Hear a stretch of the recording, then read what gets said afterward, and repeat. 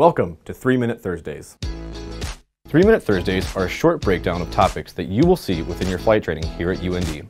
The goal is for you, the student, to have a better understanding of what it takes to become a safe, professional pilot.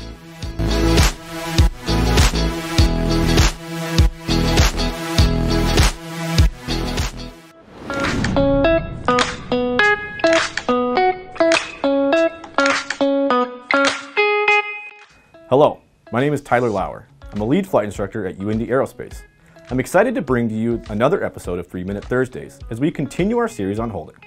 In the last episode, we talked about how ground speed will change every factor of the hold due to the fact that we always utilize a standard rate turn.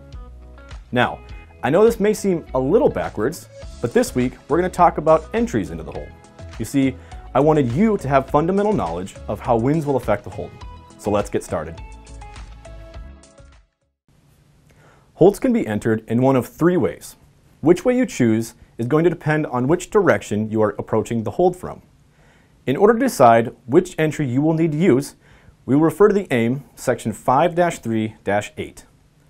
The three methods are direct, parallel, and teardrop.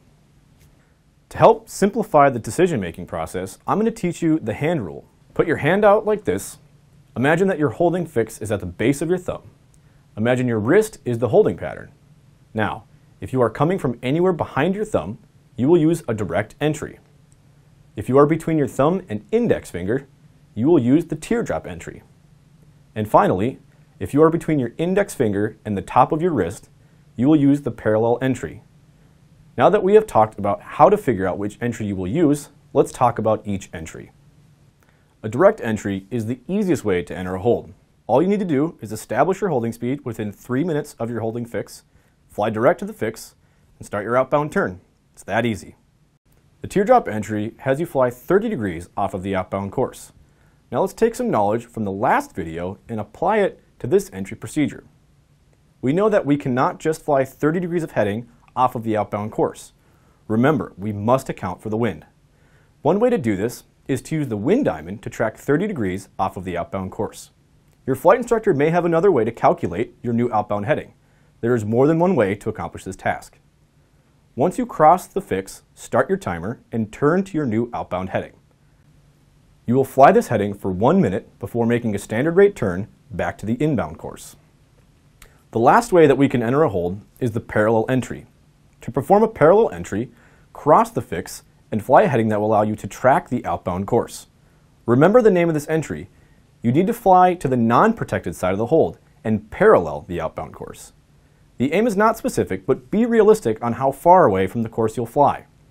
Once again, you will fly for 1 minute, then begin a standard rate turn that will be greater than 180 degrees back to the inbound course. Holding is a complex instrument maneuver with many variables. Today, we covered 3 entry procedures. Here are a few key takeaways. Establish your holding speed within 3 minutes of arriving at the holding fix.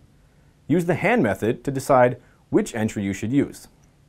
Outbound legs of the entry should always be 1 minute, and always account for the wind.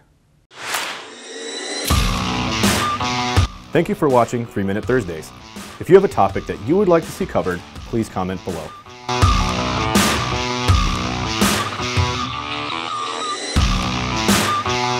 Remember, fly safe, and we'll see you on the flight line.